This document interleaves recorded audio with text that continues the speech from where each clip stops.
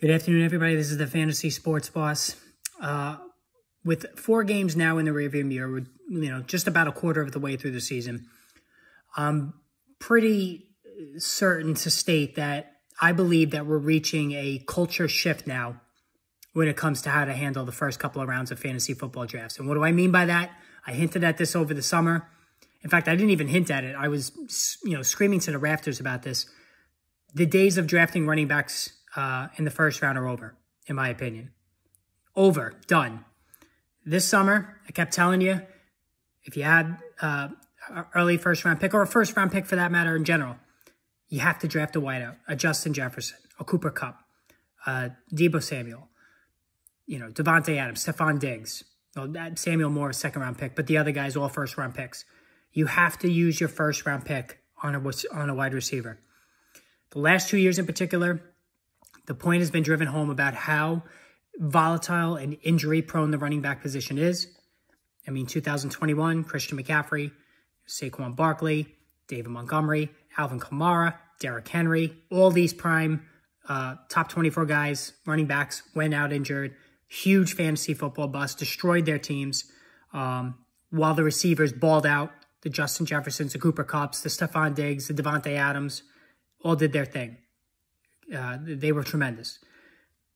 4 games into the season, I've certainly seen enough evidence, and I think everybody else now has seen enough evidence that the days of the running backs being picked in the first round should be over. I'm done with it. I'm never going to draft. I won't say never, but for the foreseeable future, I am not even going to think about taking a running back in the first round at any point of the first round of the draft going forward. What I wanted to do is take a look in one of my leagues. I'm in 2 competitive leagues. I went back and looked at the first 3 rounds. All right. Now, in the first round of this one particular league, 12 picks, PPR league, there were 7 running backs and 5 wide receivers chosen. All right. So the 7 running backs, Jonathan Taylor first, so far has been a massive bust. Christian McCaffrey second. Other than this last game, it's been a little shaky. All right. But he hasn't been awful. But second overall, certainly not. Derrick Henry coming on strong now after a slow start. So I'll give him a pass. Austin Eckler, same thing. His running leaves a lot to be desired, but he's catching a ridiculous amount of passes. So in PPR leagues, okay, I'm fine with it. Dalvin Cook, he's been a bust. Not catching the football, battling injuries already. Not overly productive running the football either.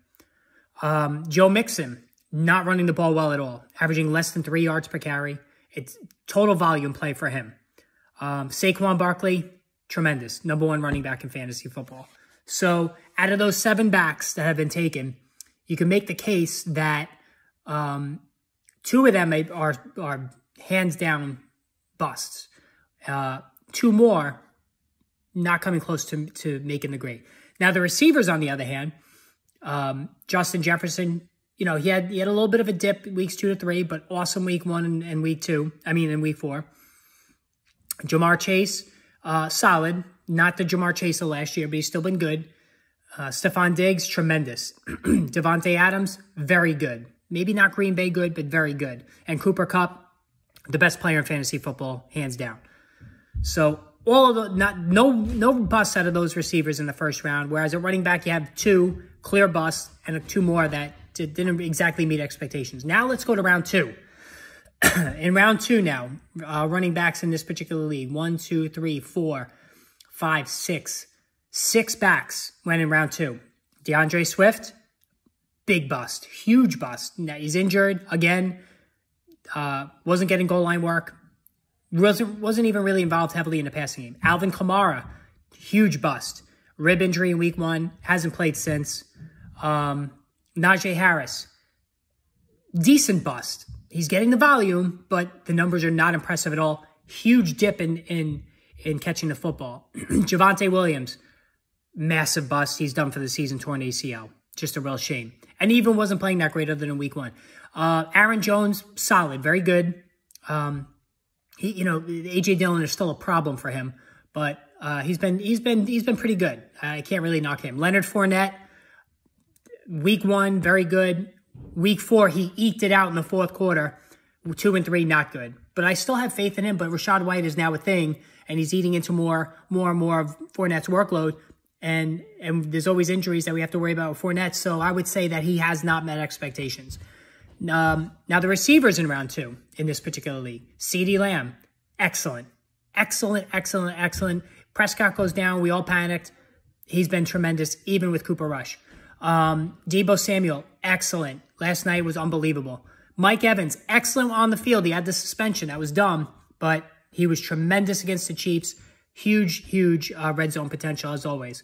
And Keenan Allen, injured. You know, in this particular league, Keenan Allen went late in the second round. I thought that was a reach, but he's been injured. You know, it hasn't really contributed anything. And then T. Higgins, tremendous. So Keenan Allen was a bust, but every other receiver taken in this round has met or exceeded expectations. Whereas the running backs in this round, 1, 2, 3 tremendous busts: DeAndre Swift, Alvin Kamara, and Najee Harris.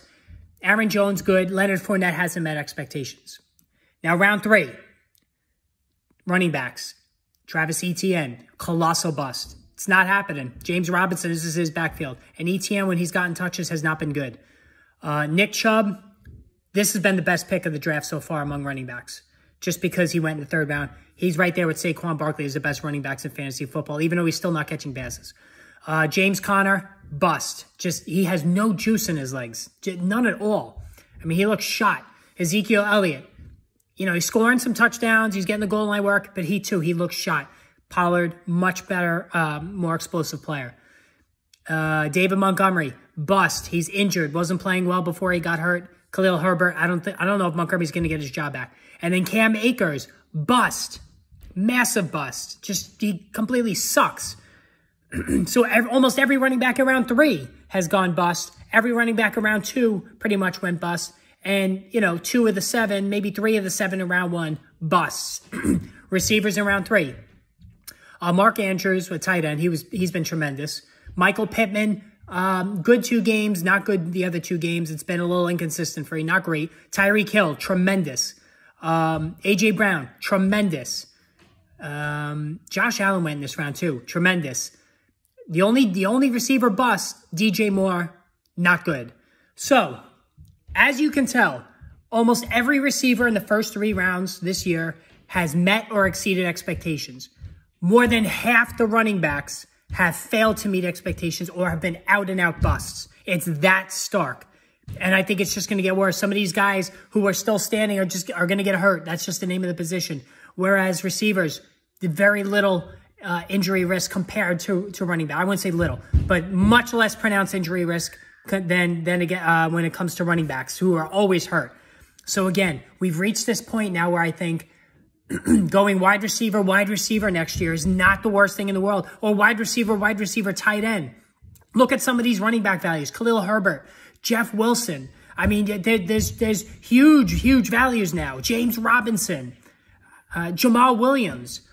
And this is what happens. And I said this over the summer. When you can get difference-making running backs off waivers all throughout the season.